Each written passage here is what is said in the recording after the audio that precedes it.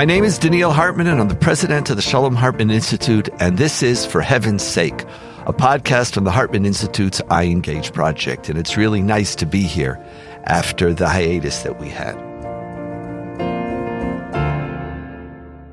With this podcast today, we're initiating a series of sessions which will do a deep dive into the central issues on the table as Israel approaches what most believe is a critical election for Israel's future. And what makes this election different is that it's not about a particular policy, who's better on economics or Iran, or which leader will better serve Israel. There's a general feeling that in many ways the future of the country is on the table. And in our podcast, we're going to try to really delve into what these issues are so that as a people we could understand them and hopefully also be able to influence. Today, for our subject, we're going to deal with the rise of religious fanaticism in Israel, and in particular, why now? Now, in general, in each edition, as you all know of For Heaven's Sake, Yossi Klein Halevi, Senior Research Fellow at the Institute here in Jerusalem, and myself discuss a current issue central to Israel and the Jewish world. And then our colleague Elana Stein Hain, Director of Hartman Faculty in North America, explores with us how classical Jewish sources can enrich our understanding of the issue. Let's begin with the issue of the rise of religious fascism or fanaticism in Israel. Why now? The shock of this election season is the unprecedented rise of the Israeli far right.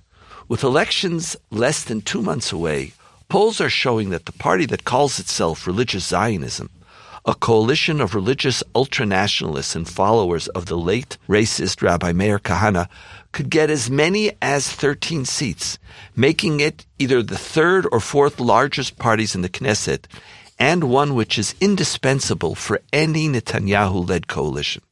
Long consigned to the periphery of Israeli politics, the anti-democratic far right is rising. Especially worrying is its growing popularity among young Israeli Jews, and not only Orthodox. The very name the party has chosen for itself, Religious Zionism, reveals its mainstream ambitions. The far right is trying to co-opt the proud legacy of one of the most important movements within Zionism, the religious section of that movement. Once this would have been inconceivable. In 1984, Meir Kahane was elected to the Knesset on a one-man ticket. When Kahane would approach the Knesset podium to speak to Likud Prime Minister Yitzhak Shamir, hardly a leftist, led his entire faction in a protest walkout. Yet today, the Likud has accepted Kahane's heirs as legitimate partners in a future governing coalition. What has changed in Israeli society? Why are ideas and figures once considered beyond the pale suddenly finding political respectability? What happened to the religious Zionist community? Is there something in our teachings that has made this moment possible? And what does all of this mean for the future of Israeli democracy? Yossi, Elana, it's wonderful to be with you. And Elana will join us in a little bit. Yossi, it's great to be back with you. Nice to see you. Here it is. I don't want to delve, we're about to talk about the future of Israeli society, but you're doing well? Thank God. Did you have, like most Israelis, did you have a profound vacation outside of Israel? Oh, I suffered tremendously. I was in Norway in the fjords, and thank God I came back to the heat wave in the Middle East and fifth round of elections. I missed our corner of the world enormously. You miss it. Well, you were in the fjords, As I just can't wait to get back to the Middle East. You know the famous rabbinic saying? There were 10 measures of beauty came down to the world, and 9 of them were given to Israel. Yeah. And many people say, here is proof that the rabbis never traveled. Well, for sure, one went to Norway. One went to Norway. How about you, Donniel? How was your summer? We had a beautiful summer in Crete. It's, to our audience, it's really interesting. Israelis, I don't know, I have a feeling that percentage-wise, we travel outside of Israel per population than any other, because wherever I go, there's in this remote, it wasn't even a village, it was a hamlet in the fjords, Hebrew. So it's interesting. Part of our love for Israel is our need to recharge by leaving it. And so now let's leave the fjords and Greece and Crete and the civility of the world and come to look at some of the serious questions that we're facing, because it's the new year is starting and there's a lot on the table. Why now? what's your take? Well, first of all, I really like the way you're framing this in terms of the new year, that what you're really calling for here, Donniel, is a cheshbon nefesh, a self-reckoning. And Ben-Gvir's rise really requires that. So there are several, let's say, political reasons that I think are important to put on the table. And then maybe we can delve more deeply into the spiritual, theological reasons of what's happened to Judaism in Israel. I know this is something you've spoken a lot about, especially over these last months. So in one sense, my first reaction to the question, why now, is in a way, what took Israeli society so long to validate the extreme right? And I say that in light of what's happening in Western Europe. There were elections right now in Sweden, and a party that was explicitly neo-Nazi in the 1980s may emerge from these elections as the number 2 party as part of the government.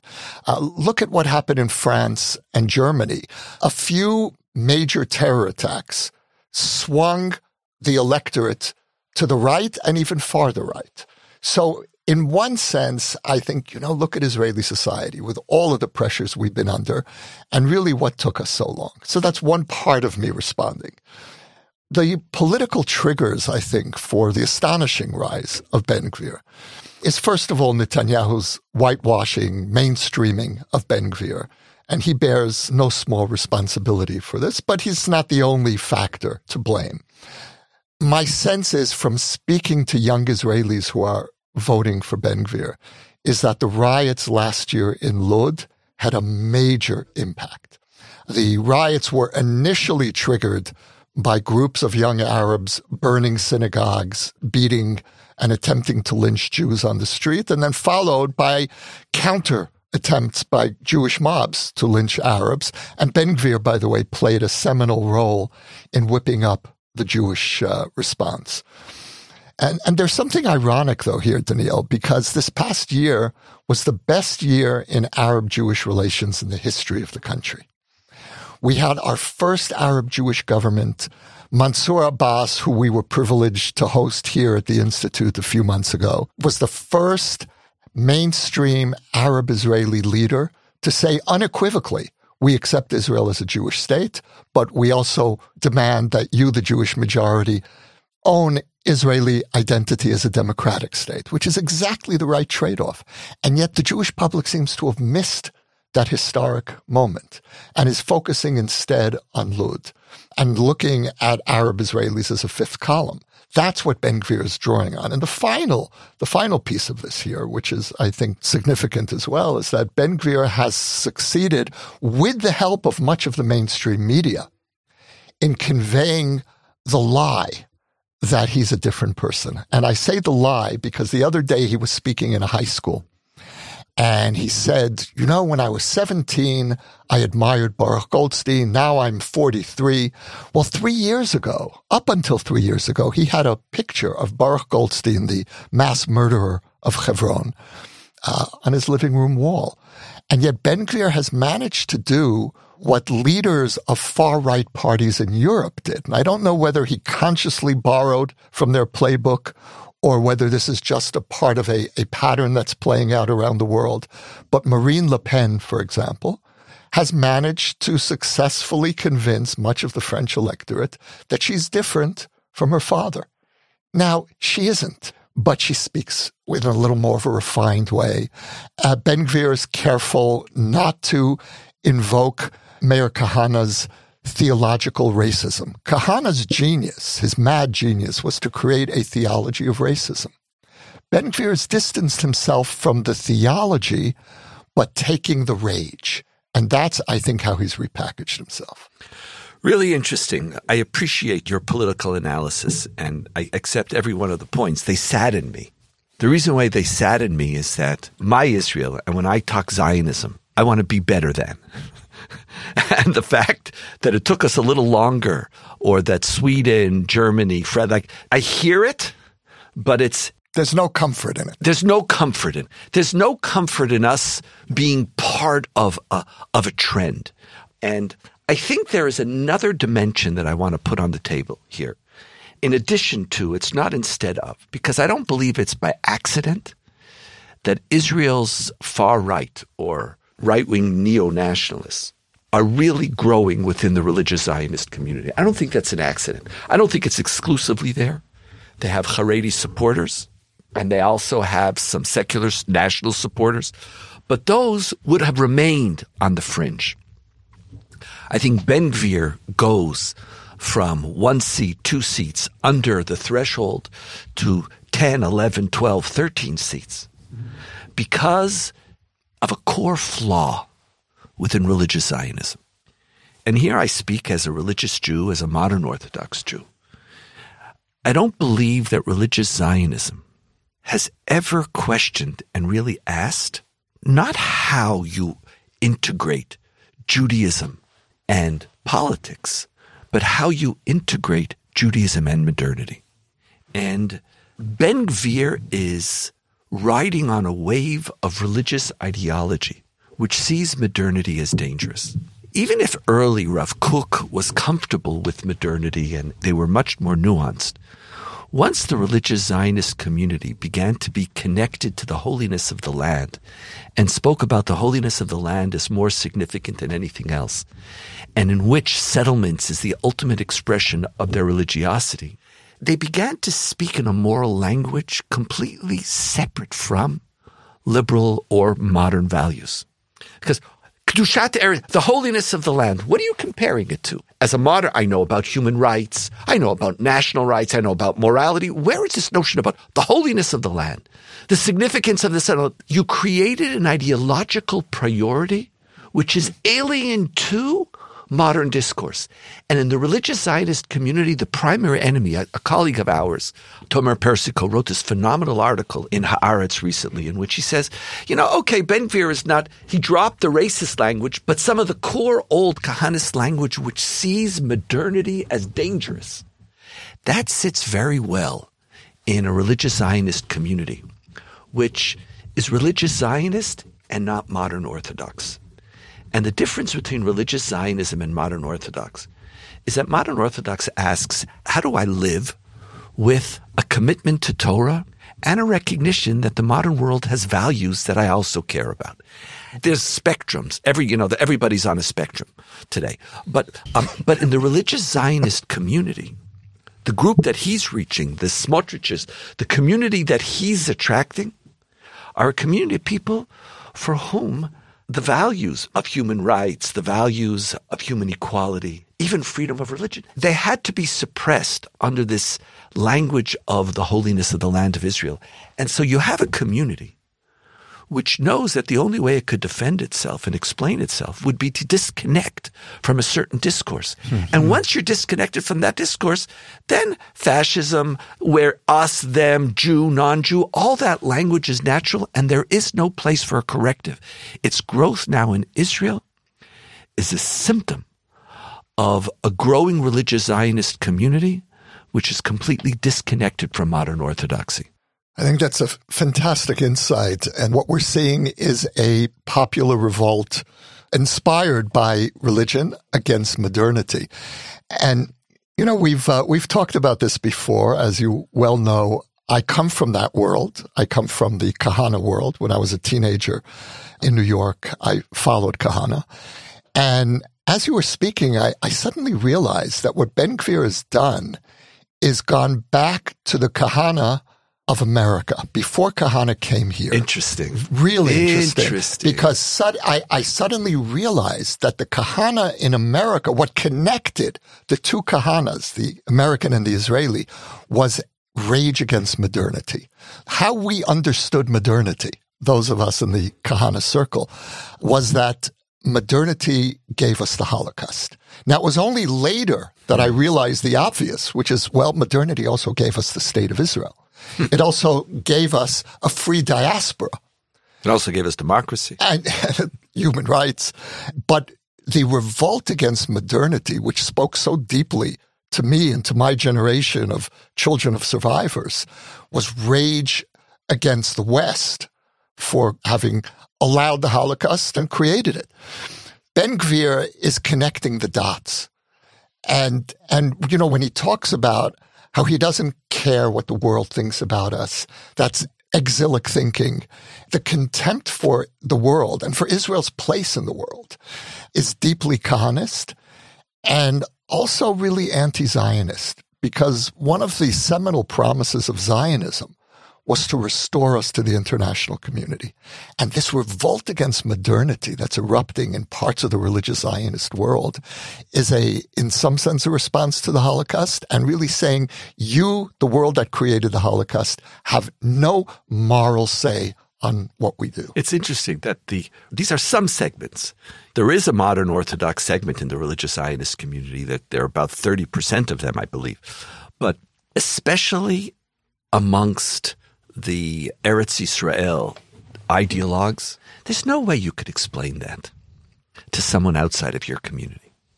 What happens when you have an ideology which by definition creates a ghetto? That's what the Haredim, you can't understand me.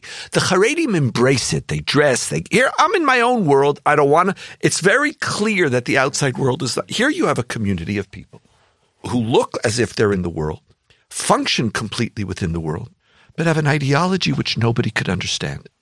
Like when you say, yes, Kedushat, the sanctity of the land of Israel, you could talk, and I don't know if you've ever had this experience. Now, the Jewish community in Hebron has a very talented spokesperson. I know. Fleischer. Sure. He's a good, intelligent man, and he's a serious man, and he knows how to talk. Beforehand, if you'd go, they'd start talking everybody would just their eyes would glaze over because I have no idea. You have no way to communicate.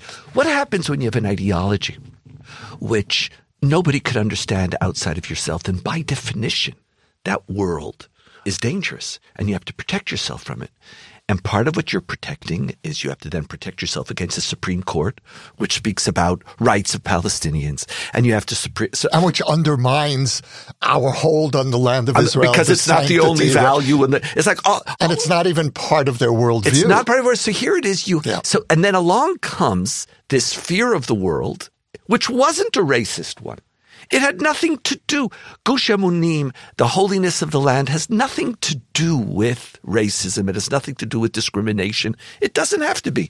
It's challenged, but it inherently doesn't have to be. But once you don't have a bridge to the world, it's very easy for someone else who has an ideology of not building a bridge, where Gush Emunim now becomes part of a neo-nationalist ideology. I know my daughter recently married somebody who grew up in Beit El, a settlement in Samaria, and his whole family are very mainstream. They've always voted Mafdal. They used to live in religious Zionist parties. They lived in Kiryat Shmuel. They were the classic, this is mainstream, and now they moved, and now who are they voting for? They're voting for Tzionut, for the religious Zionist community. I said, what about Ben-Gvir? Okay, they're religious Zionists. And it's also a lesson for all of us on beware. Does your ideology have these internal correctives? And part of what I'm feeling now, and here I want to go back to some of the ideology that you mentioned and ask you to elaborate on it more, is when Netanyahu legitimized it, he mainstreamed, not a party, he mainstreamed an us, them, a delegitimization of an outside world. Why? That's not Netanyahu. Who's a secularist? Where does that mean? It's not the old Netanyahu. The old Netanyahu wrote a book called A Place Among the Nations. It was his first book and came out in the 1990s, where he not only attacks the left for its utopian ideas on peace, he attacks the settlement movement. People forget this.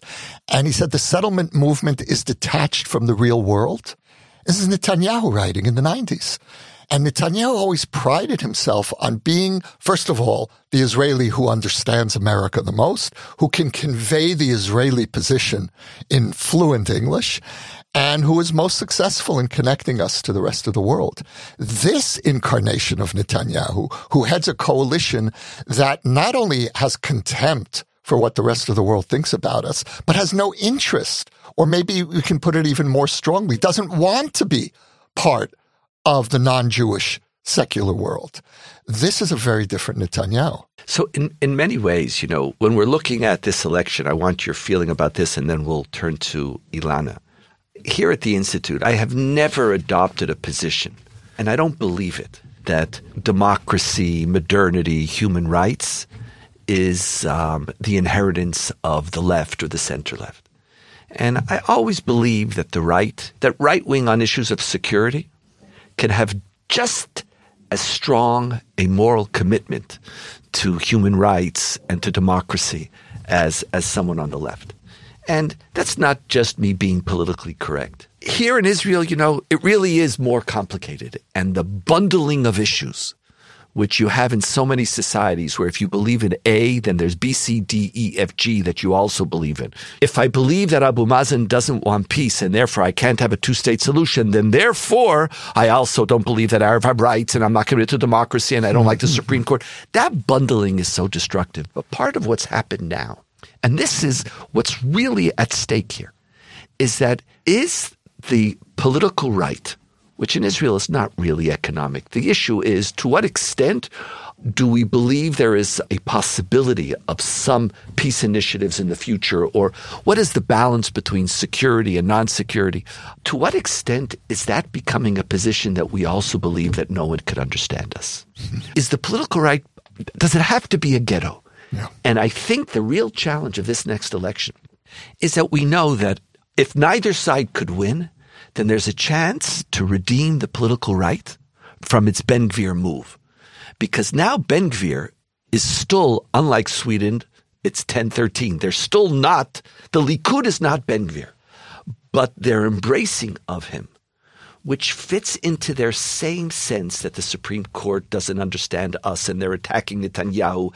And in us-them, when Israeli political right also becomes something that the world can't understand, then we're in danger of moving from nationalism to ultra-nationalism. Last thoughts, Yossi?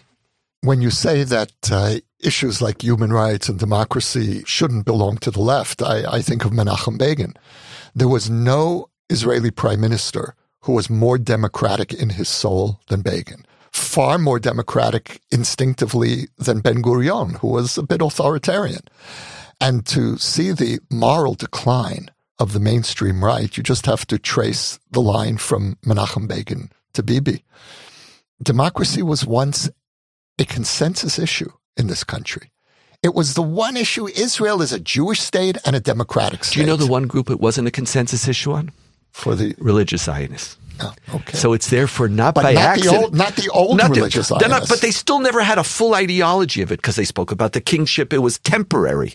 So it's therefore not by accident. Right. That it's coming out of there. That this community is moving, and what's so tragic is that it could be moving mainstream Israeli society who also have some of these fears. Yeah. When you say that the Likud isn't Ben-Gvir, the new Likud is not necessarily far from Ben-Gvir. Right. And Ben-Gvir is radicalizing large parts of the right. I still believe that they're not there, but I still want to believe that it's political expediency. Yeah. Because this is not about a party. This is about the future of the state of Israel. Let's take a short break, and then Elana will join us. Why should Israel matter to you? That's not a question many Jews asked 50 years ago, but today, for diaspora Jews with complex identities and values, it's a big question. I'm Rabbi Lauren Birkin, Vice President of Rabbinic Initiatives at the Shalom Hartman Institute, and I'd like to personally invite you to join me for a new kind of conversation about Zionism. Together in a virtual community of learners, we will explore the big ideas, values, and aspirations behind Zionism and develop a deeper understanding of our relationship with Israel as 21st century Jews.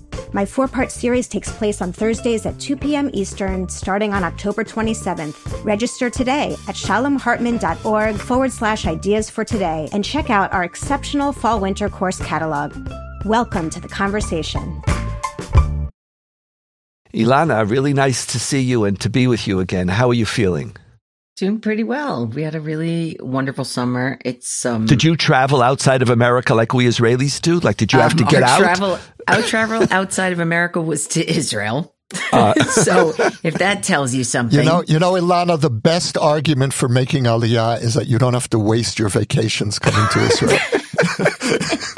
But did you travel in America? So traveling in America is at least getting out of New York? Well, we did not travel. We're saving up our travel for actually a trip to London. God willing, in November. So we'll get there. We'll get there. We'll get there.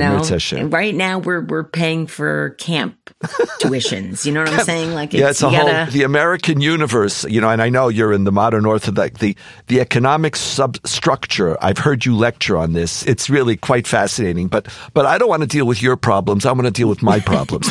Great. I'm in. So it's like, like the Bette Midler line in her movie on Beach. She says, "Okay, it's enough talking about me. Let's talk about you. What do you think about me?" So here, what do you think? What sense do you make as both an Orthodox Jew and as a lover of Israel with this rise within the religious community? How do you make sense of it, Elana? Well, can I ask you guys a question first before I get to my Torah? Sure. Because I have a question about the relationship between secular Jews and religious Jews in Israel. And do you think that there's any dynamic there that's also pushing this? Because I've heard some more dovish religious Zionists who say, well, honestly, there's this binary of you're either a peacenik or you're religious. And that's what it is. And it's actually reinforced by relationships between secular Jews and religious Jews sort of pushing against each other. Do you find that that's changed? And I'm just hearing one voice and there's not much to it. I'm just curious from the two of you because you're so in the issues. Again, if I understand this correctly, and I might have a very profound answer for the question you didn't ask, but that shouldn't stop me. But why should that let me stop me? But stop me in the middle. Is that it's not as if the peace camp is secular and the anti-peace camp is religious. Eretz Yisrael. The Eretz Yisrael camp has both religious and secular, and the fear of a two-state solution is dominant across religious and secular lines. Doesn't make a peace camp, but even if you look at the Knesset today, with the exception of Meretz and Labor, who together make 10 seats, is it, Yossi? 10 Barely, or 11? Yeah. No, 10, 11 seats, in the 10 seats out of 120. Yair Lapid, Kahol Lavan, right. Nobody is pushing the two states. So that dichotomy, religious, secular, is not as relevant for Israel's foreign policy as it used to be. It's also the old Israel. It's Israel of the 90s. Israel today is not divided between left and right. It's right and center. And this dichotomy between peaceniks and supporters of annexation, there is no peace camp anymore for all practical purposes. It's so marginal, as Donniel said. They have barely representation in the Knesset. Yeah, it's just making me, I really appreciate that because it's making me think about, the question of how much this is about theology and how much this is about the Le Pens of the world. But that's, I guess, for a different time. I mean, that's kind of where my question is coming from is this coming from religion? Is this coming from just a move to the right that's happening in the world, a reactionary? So I'll keep that on the bike rack because I know we're going to talk more. But the idea that I want to put in here is I just want to put in a characteristic that the rabbis talk about that I just find it's abhorrent. And it's what I'm hearing in terms of the rise in the religious right. And it's funny. I have a son named Azan. And the name Azan, Ayin Zayin Nun, it means strong one, essentially, like Oz. But there's another way that word Oz of strength can be used, which is somebody who is me'ez panim, somebody who is brazen. And every day I remember as a kid, when I had more time to say everything in the Siddur than I do now as a parent, I would say, and a full-time working person, I used to say this prayer at the beginning, literally at the beginning of the prayer book, right after the first blessings. That was, may it be your will before you, my God and God of my ancestors, that you will save me today and every day from azei panim, people who are brazen, ume azut panim, and from brazenness. And brazenness, the way I want to explain it is actually the way the rabbis explain it, which is it's a lack of shame. You have no shame. And there's actually this comment in the Babylonian Talmud in Zvachim 88b that says that the beautiful gold plate that the high priest would wear on his forehead, it atones for brazenness, assuming that there was brazenness among the people. And that Talmudic passage is beautiful because it goes through all of the clothing and says this one atones for this and this one atones for that, assuming that we have all these terrible things among us because we're human like anyone else. And this is derived from the fact, they say, that about this golden band, it says, and it will be on Aaron's forehead. And when it comes to brazenness, there's a verse in Jeremiah that says, you have the forehead, the brazenness of a prostitute, and you have refused to ever be ashamed. In Jeremiah 3:3, there's this association of, when you see someone commits a crime and they're doing the perp walk, and there are some people who they cover their faces. Their hand is like near their forehead. And there are other people who walk brazenly. You can see their whole face. Nothing's covered. Their forehead's not covered. Their eyes are not covered. They're not embarrassed about what they are and what they do. And Chazal, the rabbis, were very, very disturbed by having the characteristics of having no shame, of being able to do things that are shameful and having no shame about them. And in fact, when I hear, I was thinking about the Ben-Gvirs and this whole uptick and what I read in the news, the term that keeps coming to mind is azut panim. We are talking about a brazenness that has, I'm going to go foment violence. I'm not embarrassed about it. I'm going to go create problems for people. I'm not ashamed of it. I'm going to say terrible, hateful, nasty, vitriolic things and support people who are violent.